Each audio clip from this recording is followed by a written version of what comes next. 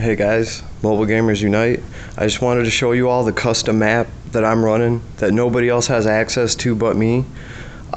This is Langrisser 3.0 blacked out version, okay?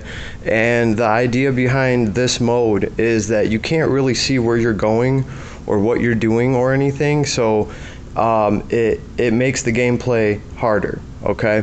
So I think they're going to be giving out some sort of special achievements if you can clear this mode. The other mode is where you just put a paper bag over your fucking face and then you play the game, and if you can clear that, hopefully they'll be giving out some goodies. No, honestly, honest to God, guys, I don't know what the deal is with this, but it just really pisses me off.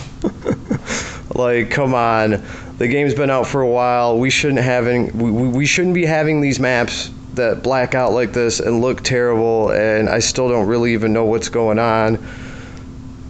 See if my Leon can go down there. Again, I don't know what terrain I'm on.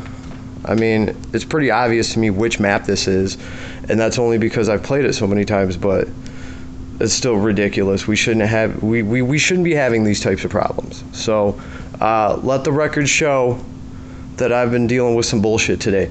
Other than that, the banners were actually great. I'm going to be making a lot of content about that. There's a lot to talk about. I do have the whole faction for Landius and all of that. We're going to talk about his fusion. We're going to talk about Rochelle, whatever her name is. We're going to be talking about all that, guys. But the polls went good.